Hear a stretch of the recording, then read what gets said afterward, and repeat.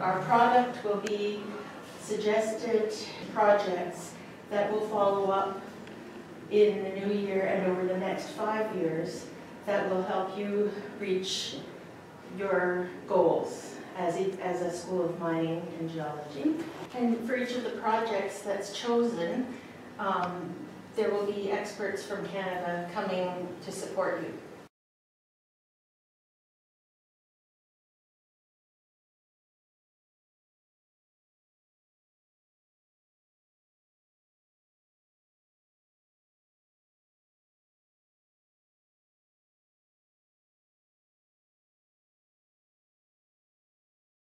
I contacted my friend in recruitment at Oyu Tolgoi and I said, can you send me current role descriptions for entry-level geologists and engineers? So junior engineers, I went through the descriptions and I pulled out the skills. And these are just samples, but the thing I noticed, there was about that much, about 20%, technical skills. There were a lot of requirements for thinking and communication, safety, interpersonal skills, and leadership. There were more requirements in those areas than there were in technical.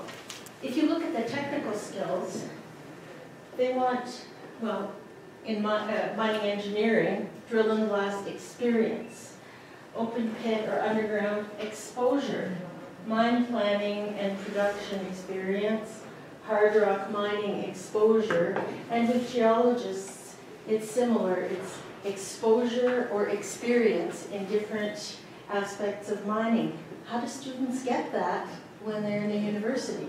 Thinking and communication, they expect people or the graduates, the junior engineers, junior geologists, to be able to communicate verbally and in writing, to be able to solve problems, and to be very good planners. The other thing, because the language of business at Oyu Tolgoi is English, they say English proficiency preferred. They don't require it. But if they have a choice between a junior engineer who speaks English and a junior engineer who does not, they'll pick the one who speaks English. With respect to safety, yes, they get safety training at the mine site, but they would like to have people who are aware of safety, who can identify hazards and who know about safety standards and who are ready to have a safety focus and support the safety programs that they have. With respect to interpersonal skills, they want people who can work very well, not just with their work team, but with lots of different groups. People who can work with community stakeholders, with contractor employees, with senior people, with junior people. And especially in the case of geologists, often geologists are working in places where they're not cities. They're communities who never or don't see people from the outside very often. So the junior engineers have to be able to know how to develop relationships with other people in the communities and maintain positive relationships, how to communicate with people outside the mining industry who have interests in it. They also want people who can get projects done, who can work on projects, get them done on time, and take the initiative on their own, not be told every step of the way, now do this, now do that, but someone who can say, like my daughter discovered when she was working on a farm in Mongolia. She worked on a farm a couple of years ago up near Darkhan. The cow was walking out and going down the yard, and the guys were standing there, and she said, "Where's the cow?" And they said, "Cow went that way." She said, "You didn't stop it?" What you need is not just farmers who have common sense, but junior engineers who, when they see something happening, they can do something about it. They think, cow just walked out, somebody better stop that cow. Leadership skills, even though they're entry-level engineers, even though they're junior people starting with the company, they need some leadership skills. They need to be able to model for other employees that business-focused, get the job done kind of behavior, and ethical behavior, getting the job done in the right way. I used to work in the government, and in government everything goes really slowly. I moved to work for a mining company, and it's boom, boom, boom, boom, boom. Here's your gold, here's what you have to do, get your resources, finish it by then. It's fast. But the thing that's even faster is change. New equipment, new programs, everything goes fast.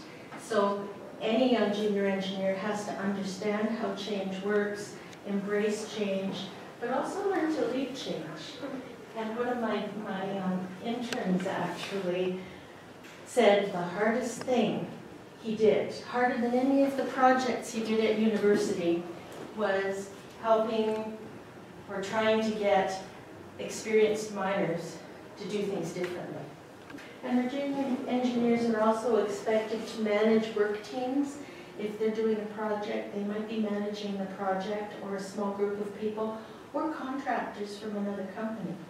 One thing that they need in the interpersonal skills, Daniel Goleman, who's quite famous for writing about emotional intelligence, soft skills, says that the CEOs, the leaders, their top leaders, 80 to 90% of their competencies, or what they need to know, their skills or competencies, have to do with working with people and emotional intelligence.